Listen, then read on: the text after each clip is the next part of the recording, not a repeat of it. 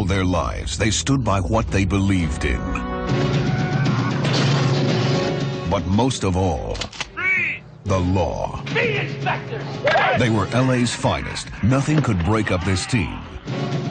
Until they got too close to a case no cop was supposed to solve. We went in without a backup, without a warrant, without probable cause. We're talking major drug money here. First, they lost a friend. I don't want it to be different. You have been charged with the fatality of Officer Howard Jones. I resign. That's really what you want, isn't it? Then they lost their badges. What do you think? The department is going to go after Hojo's killer? What the hell do you think that FBI guy was doing at Frank's hearing? We can only do this on our own. You gonna go out and break the law now? Turn into a vigilante?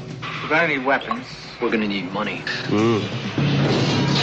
They may be off the force, but they're a force. Sanitation department! All their own. Man, if we did this every day, you know where we'd be? Yeah, we'd be dead. You're interfering in interests you don't understand, mister. Now they're going where no cop would dare. We have those weapons, and we must supply them to our friends now.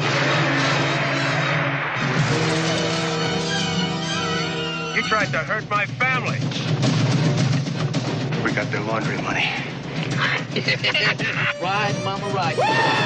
No badges. I mean, with $22 million, we could buy our own country. This is the money that killed Howard. No backup. If we take this money, we're no better than they are. There's no backing down. For the last of the finest.